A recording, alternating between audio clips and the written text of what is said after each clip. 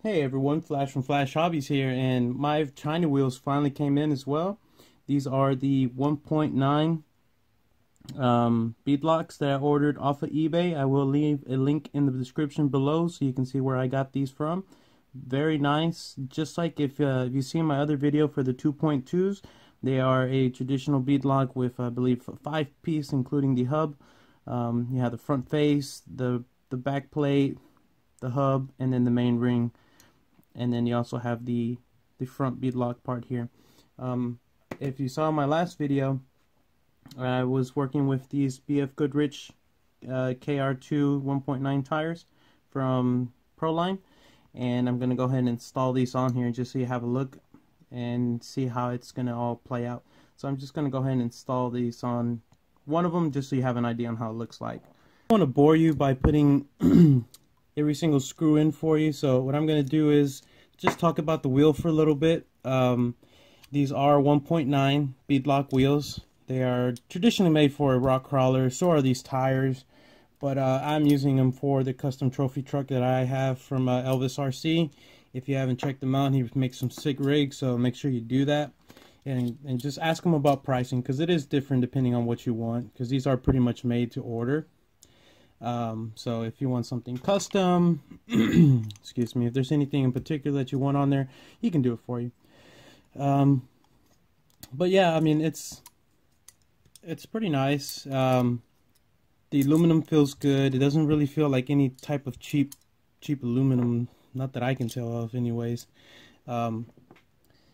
These are supposed to replicate like the KMC type style, and they have a good weight to them overall.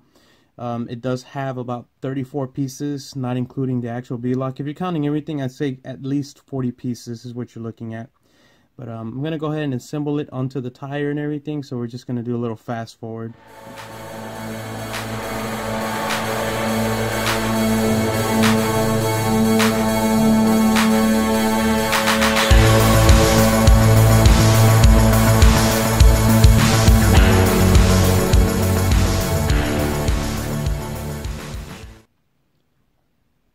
Alright, and there we go. It took me about close to 10 minutes from start to finish.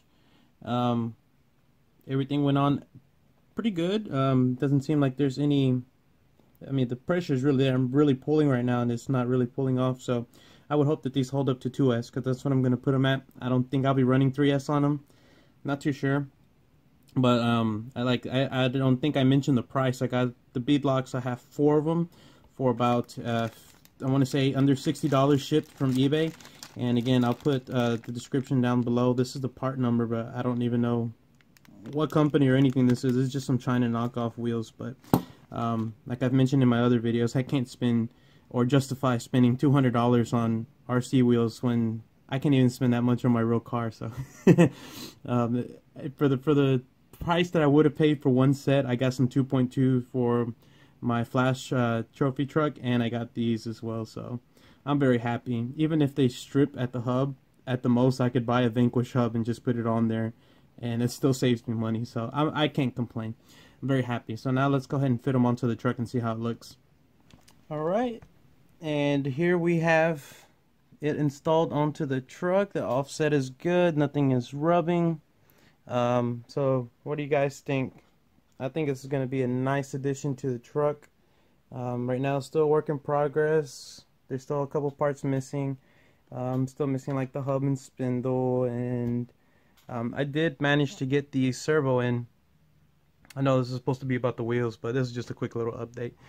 There's still little parts here and there that are missing, but the wheels was definitely a big part for me, because expense wise, wheels and tires, or rims and tires if you want to say, it's, you know, the whole combo is, it gets a little pricey with these, because you do have to get 6. So I do have 2 more on order, 2 more of these independently, which you can buy, and then a set of the wheels or tires that I ordered from Tower Hobbies.